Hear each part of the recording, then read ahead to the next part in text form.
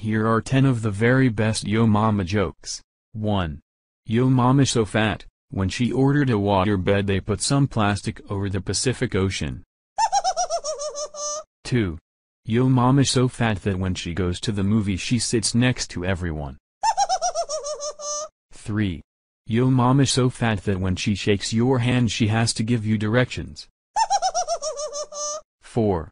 Yo Mama so ugly that Bob the Builder said I can't fix that. 5. Yo Mama so ugly that when she entered an ugly contest they said sorry, no professionals. 6.